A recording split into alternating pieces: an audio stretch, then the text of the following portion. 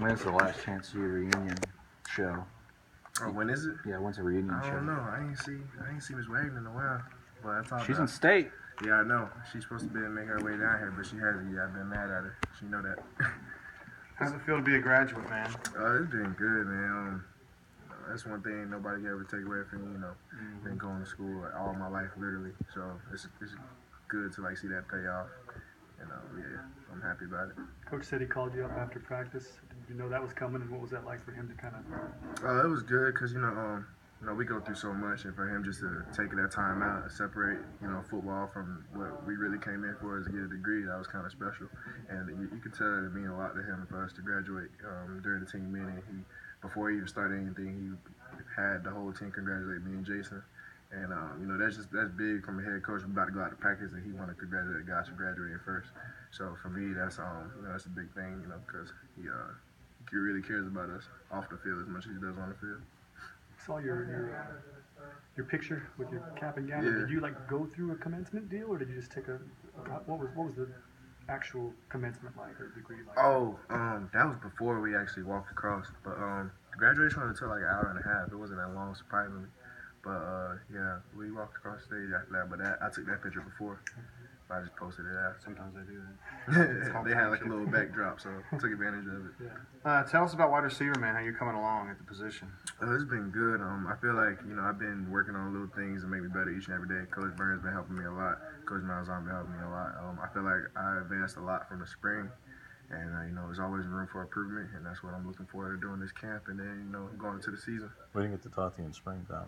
What was that initial conversation like? Because, we left the Sugar Bowl and it was, all right, yeah, you had a cramp issue, but we kind of expected you to stay a quarterback. So just what was the conversations about making that change? I just, as always, whatever was best for the team, that's what I was down for. Coach Malzahn, Coach Lindsey all sat down, and he was like, we want to find a way to get you the ball in multiple ways. And, there's one quarterback on the field, but you got more receivers. And, my whole thing is just as long as I'm getting the ball, that's all that matters. Because, I think I've proven that when I have it, good things going to come up from it. This is a shift in perception and philosophy for you, though, because it wasn't that long ago where you were very intent on playing the quarterback position. Yeah.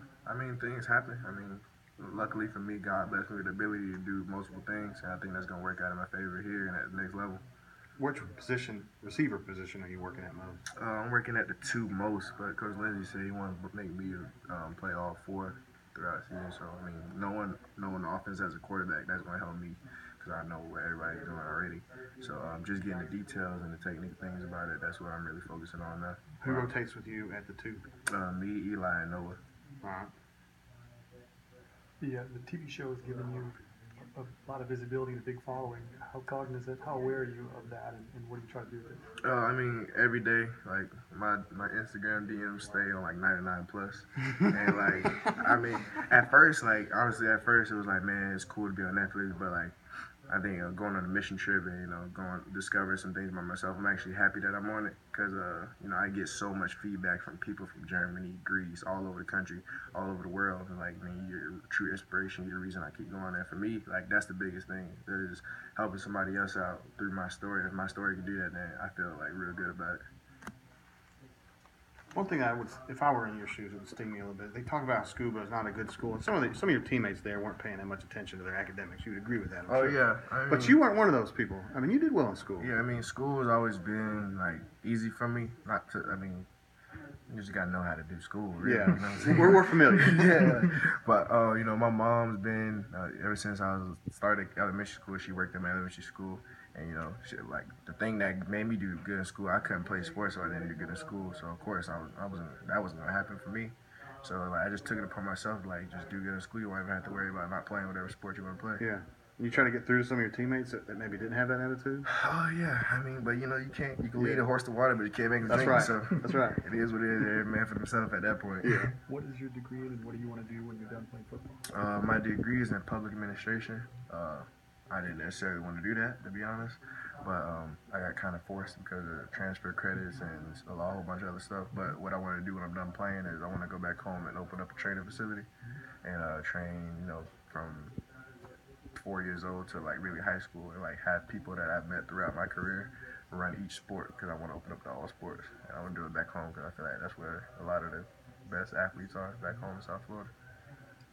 Who have you talked to about this position change and just what you're looking to work on between the summer and now in camp? Just anybody to talk to in particular?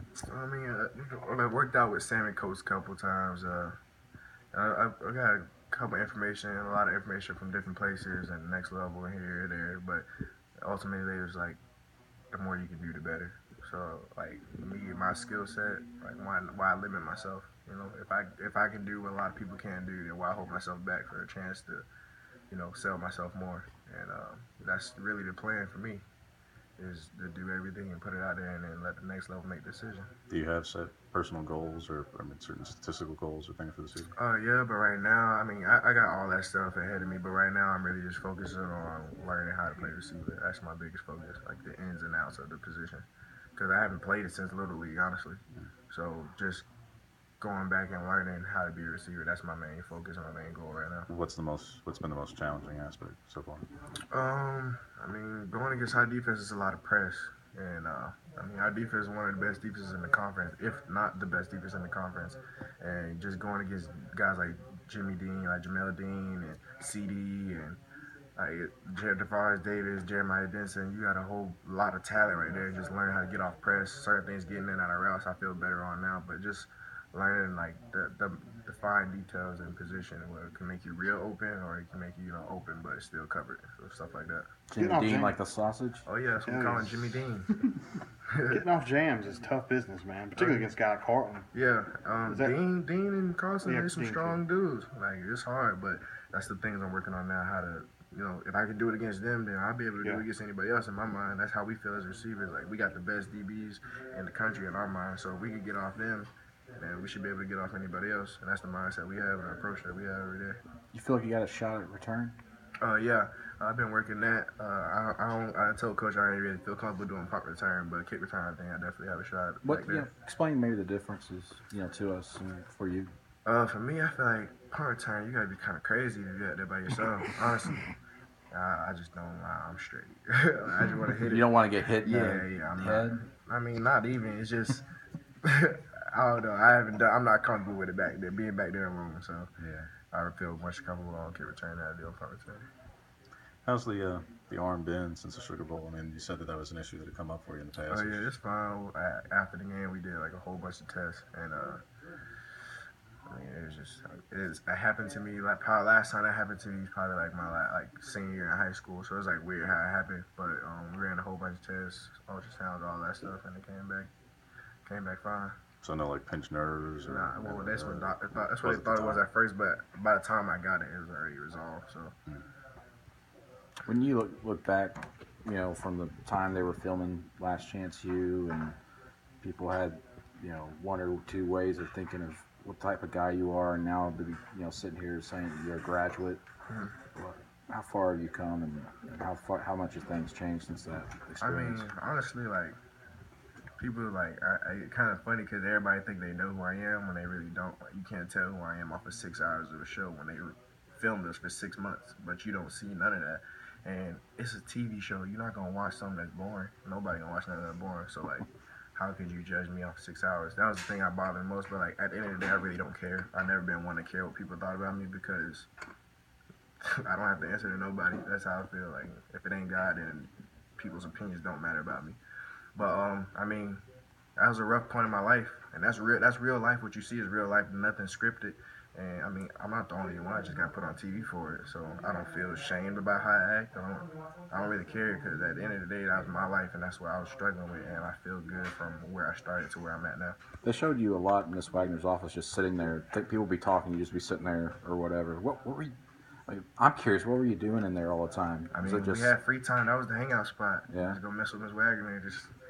I mean, it's really boring in school. Like people don't understand. Like the show doesn't do it justice. It's boring. So we just always found ways to entertain ourselves, and her office is one of the ways. How did you handle some of that, Chris? I know you spoke a little bit of it, John, but I mean, more than just from opinionist or whatever. But I mean, when Kirk Herbstreit, who's kind of a neutral guy, goes on national television and says, "Have you seen the show? I don't want him being my quarterback." Yeah. I mean, I heard what he said. I don't really care what he said either. But that's what I'm saying. Like anybody that knows me would know that that's not like. I mean, so what? Everybody has their time, you know what I'm saying? But for somebody like to judge me off of a show when you don't have met me a day in your life, like who are you to say that? You know what I'm saying? But I mean, that was before. I don't really care about it now. It is what it is. People gonna say, like, you could be you could be an angel. Somebody's still gonna say something bad about you. So why should I care about what anybody says about me? You could be doing the right thing all the time. Somebody's still gonna find a way, you know. So that's how I feel about the whole situation. You knew you're gonna graduate in the summer. Was there ever thought at some point in the summer maybe I'll go transfer again after I graduate? Nah. I mean, transferring is a tough process, and to be bouncing around from school to school, like that's the last thing I wanted to do, to be honest. Even to stay at the position. I mean, nah, that transferring was the last option for me because it takes a lot out of you, and this is my third school. I was trying to make it a fourth. Like 4 schools in 5 years don't look good for nobody. So nah, transferring wasn't really an option. I just had to figure out what I was gonna do for this last year. And me, Coach Malzahn, and Coach Lindsay sat down and we came up with a plan, and it's working out for the best right now. Can you talk about the deep ball this year for you guys in the offense? Darius said he thought you guys would be better at it. What do you think? At the deep ball? Yeah. Oh yeah, Coach Lindsay, he aggressive now. He really looking to throw the ball because you know we got Petway and KJ. People gonna expect to run, but what you gonna do when people load the box? You got to throw it.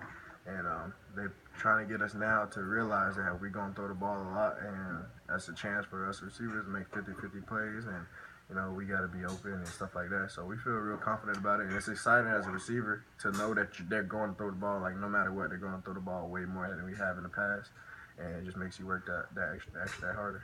One more. Have you lobbied for Dust for some Wildcat plays?